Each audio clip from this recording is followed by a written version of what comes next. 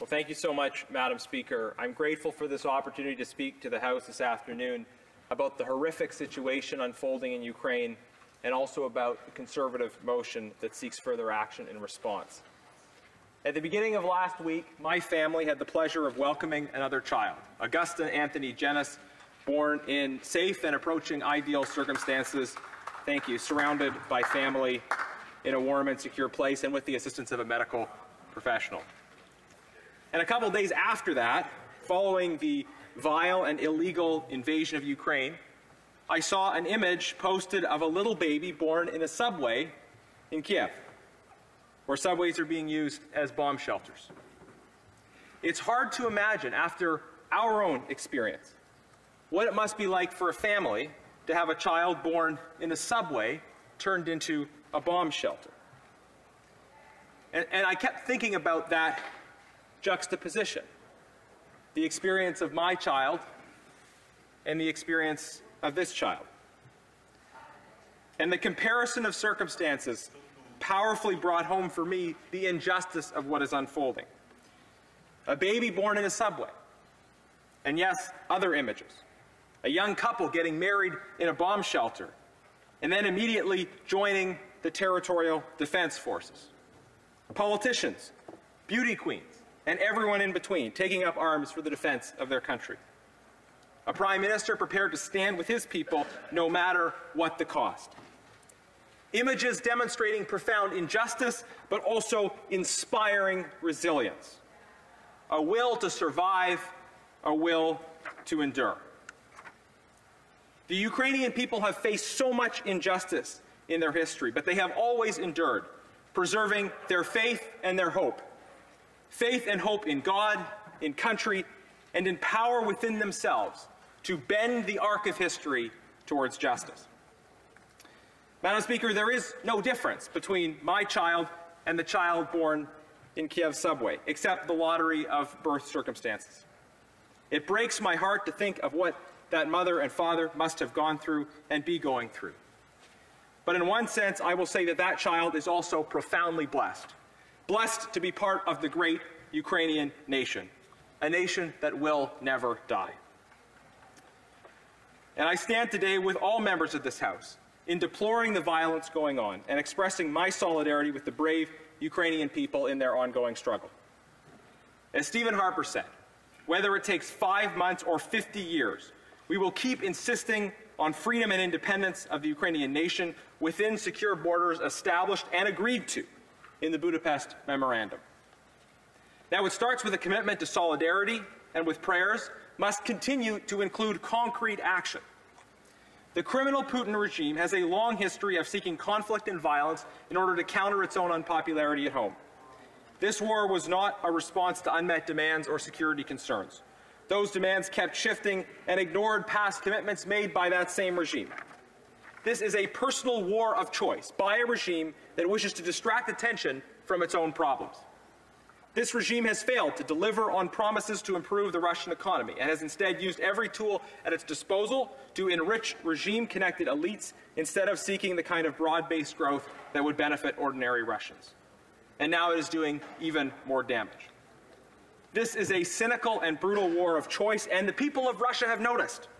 Large anti-aggression and pro-Ukraine protests happening inside Russia show that Putin's efforts to use a foreign war to rally support for his regime at home are failing. And this is encouraging news. I salute the courage of the thousands of Russians who have gone to protests and have already been punished by the regime.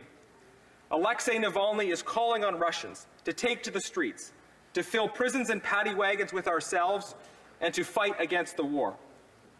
This is the face of the true Russia, of people with the same aspirations for peace, freedom, democracy, human rights, and the rule of law as we see in every country where the people are allowed to be heard.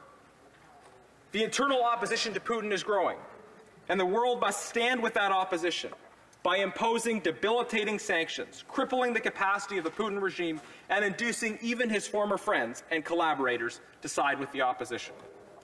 As Ukrainians bravely fight Putin's invasion, and as Russians rise up to resist Putin's tyranny at home, we must do all that we can as well. All that we can do. Madam Speaker, I love Ukraine, but it must be said as well that this is not just about Ukraine. Ukraine is the front line in a fight that is truly global and that we must win. Vladimir Putin and Xi Jinping have global agendas that seek to overturn hard-won norms of national sovereignty and international rules, and instead seek to create a reality in which power is the only law. President Xi is watching what happens in Ukraine to determine possible action against Taiwan.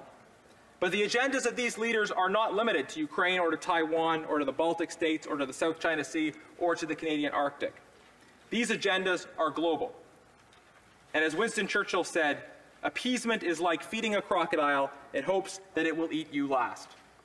Let's not make the same mistake today that the appeasers made in the 1930s. We know what these might makes right agendas have led to if not confronted. They lead to global war, to the concentration camp, and to the Gulag. We either stop this now, or we will be forced to stop it later.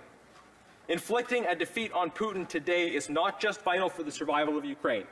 Inflicting a defeat on Putin today is necessary for preserving the peace and stability of a world in which power is not the only thing that matters. Ukraine will either be Putin's Afghanistan or Putin's Czechoslovakia. We must make sure that it's the former.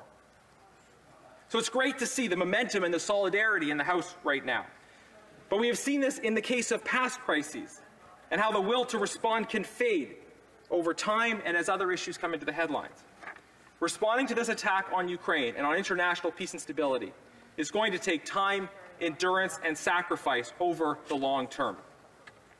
We will need more and tougher sanctions, the expansion of matching programs for humanitarian support to include more organizations, further diplomatic pressure to isolate the Putin regime, and support for the right of the Ukrainian people to determine their own international alignments through their own elected representatives. One critical area in which Canada can and must play a role is energy policy. And our motion today calls on the government to work to relieve the reliance of our European partners on Russian gas. Europe is heavily reliant on the import of Russian gas, and gas exports feed Putin's war machine. So it's time to starve Putin's war machine, and Canada can play an indispensable role by exporting its own natural gas, giving our European friends and allies an alternative. Now, some members of this House seem to think that we shouldn't be talking about gas exports right now, that we should focus instead on general expressions of solidarity instead of on pushing practical solutions like this that will weaken the Putin regime. I don't agree with that. I think now must be the time to talk about what we can actually practically do to help Ukrainians and to starve Vladimir Putin's war machine. What is the point, after all, in expressing solidarity if it does not lead us to explore and to answer hard questions about what we can do specifically to stand with Ukraine and to weaken the war machine that is attacking the Ukrainian people?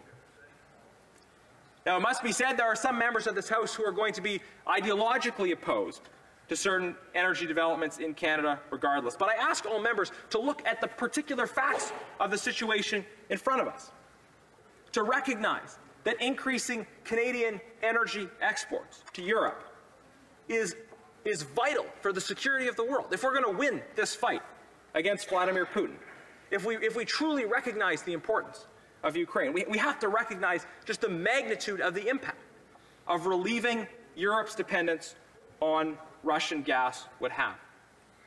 And I want to say as well, Madam Speaker, I don't believe it's a choice between concern for the environment and concern for security. Some of our European partners right now, as an alternative to being too reliant on Russian gas, are also reliant on coal.